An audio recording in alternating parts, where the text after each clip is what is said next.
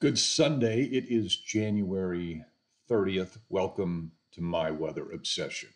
That's what I think I'm going to start calling this, My Weather Obsession, because this is kind of an outlet for me to talk to you about the weather. Let's learn some things about some big changes coming to Texas. That's where I'm based.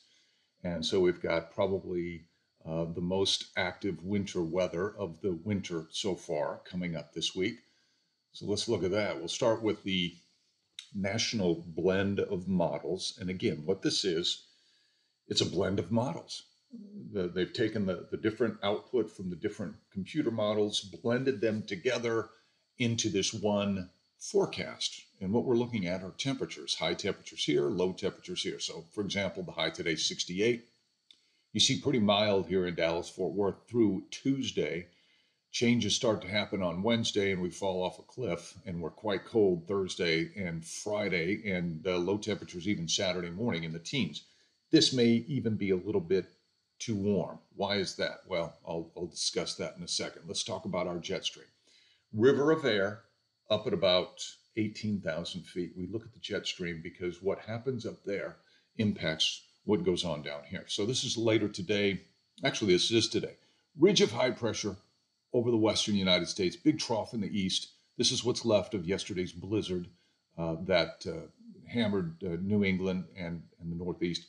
This is a little upper low pressure system that's going to move across Texas, bring a few showers. Let's watch the evolution of this, and we'll just go through it fairly quickly. What I want you to note by Tuesday, look what's happening here. We've got a trough developing over the western United States of equal importance. We have a big ridge over the Pacific. Oh, ridge in the Pacific this time of the year, especially the eastern Pacific, that should trigger alarm bells like, uh-oh, that could be colder weather coming in here. And the reason for that is the ridge, as it intensifies and nudges north, it taps into a colder source region, and that allows some of that Arctic air to spill south into Canada and the United States, and eventually finds its way into Texas. So now, big story will be the progression of this trough. We're out to Wednesday, and as this trough and its energy comes into the Central Plains, it's going to produce snow, a snowstorm across Kansas, Missouri, on into Illinois. That will help set the stage for cold air coming in to Texas. So the progression of this upper trough and its energy will continue to move off to the east and impact North Texas Wednesday into Thursday. That provides lift, and that is why we're going to get wintry precip. Now, that snow to the north is pretty important. This is an accumulation of snow out through Friday. So we're going to see a band of inches of snow, Kansas, Oklahoma, and then heavier snow farther to the north. What this does, it lays down a layer of coldness that will help keep this Arctic air from modifying as it moves south. So I think what comes into Texas is going to be pretty cold. Let's look at what happens over the next few days. This is Monday afternoon. Remember that little upper low coming across Texas? This is where the best chance of rain is going to be. And we're looking at the GFS today. Looking at the GFS, we'll be fairly looking at that most of the time. Now we're out to Wednesday. Look at the precip breaking out.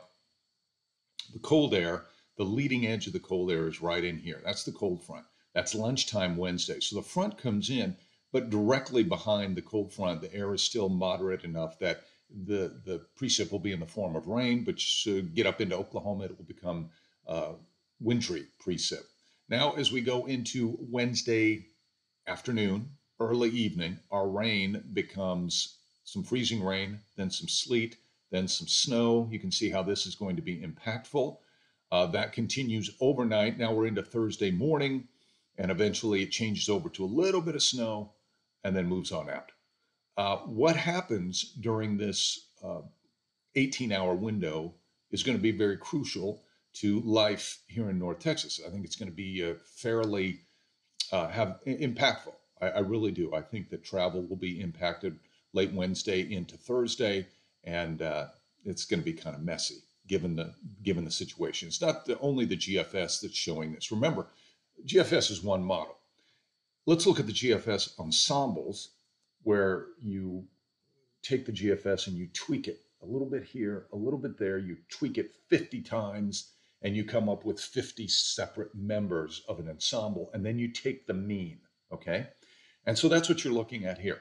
They've tweaked it 50 times, and this is the mean, and it still shows mixed precip, or probably rain, changing to freezing rain, changing to sleet, and then eventually over to snow. So it's not just one model that's showing this, multiple models are showing this. This is a meteogram. What the GFS is predicting, and this is back to the operational, not the ensemble, it's showing about 1.5 inches of liquid precip during the day Wednesday into Thursday. It's showing over 1 inch of sleet and less than 0.4 of an inch of freezing rain and less than 1/2 inch of snow. So what I think is happening is we start off as rain, we change over to a little bit of freezing rain, hopefully not too much, and then more of a sleet situation. Okay, so how does that come about? Well, let's go to our favorite little picture here. At least it's one of my favorite pictures. So this is how you get the different types of precip. With rain, it starts out as snow, then you get this big warm layer that goes from the mid-levels of the atmosphere down to the surface. So that melts any snowflakes, you get all rain. For freezing rain, it starts out as snow, then you have this layer of warm air that then turns back to sub-freezing air, and so the snowflakes melt into rain, and then as they encounter the sub-freezing air, the freezing rain freezes on contact. As the warm nose gets thinner, you can have snow that encounters the warm, it becomes water, and then falls into a deep enough layer of sub-freezing air that the raindrops have time to freeze into little sleet pellets, the ones that go tick, tick, tick, tick, tick when they hit your window. And then eventually, if the warm layer is completely gone, you have all snow. So what I think we see is a progression from rain to freezing rain to sleet as the warm layer gets smaller and smaller. Now, let's go to this. I want to show you this. This is a sounding. If you've never seen one, I know it looks intimidating. All I want you to do is focus on a couple of things. First of all, look at this right here. This is a cross section of the atmosphere going up. The farther you go up, the higher in the atmosphere you go.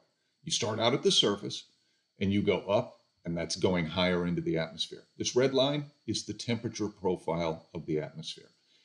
It's starting out right at freezing or very close to freezing at the surface, okay? As that air parcel rises up to about 5,000 feet, or let's say 4,000 feet, all of a sudden that air parcel has now warmed above freezing. You know how I know that? Look at this dash line right here. See this blue dash line?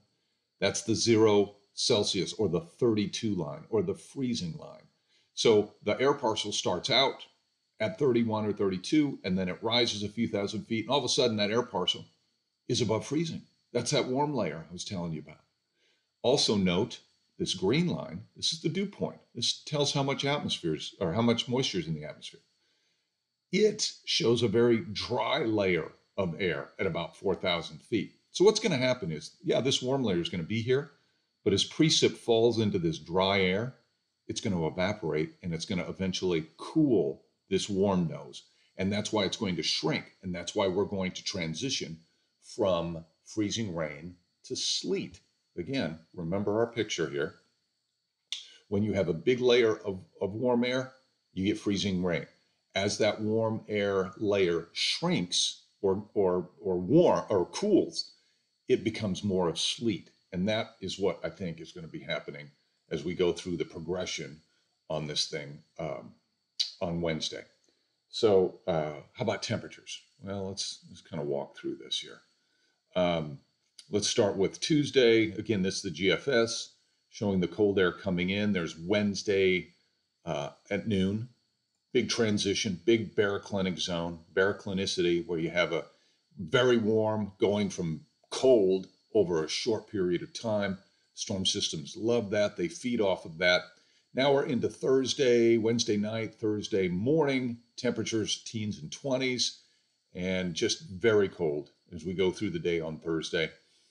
Again, there'll probably be some snow to our north, helping to reinforce the cold air as it comes down. Is it possible we could see below zero temperatures? This may be a little bit overdone, but it's not out of the realm of possibility. Here's the thing I know. Okay, I've been doing this a long time. The details from this far out are really hard to nail down because things are in flux.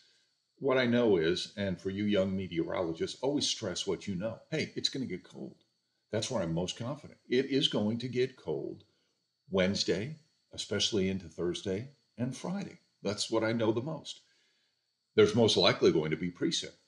I'm pretty confident that there's going to be wintry precip. Why am I confident? Because the models up to this point have been in fairly good agreement. Some are predicting more, some are predicting less. Um, the parameters that go into place for North Texas to have cold air and wintry precip, they're all showing up on the models as they should. So my confidence is fairly high. So what I know is that there's going to be impactful weather, most likely Wednesday into Thursday, and that my viewers need to take the appropriate action. And I've got to communicate that to them. So hopefully you found this helpful. If not, well, I'm just going to assume, I'm a positive guy. I'm going to assume that you did find it helpful. So I had fun. I hope you, if you enjoy it, make sure you like the page and I don't know, tell other people about it, whatever. If you want to leave some comments, that's cool too. Um, until next time, thanks for watching My Weather Obsession.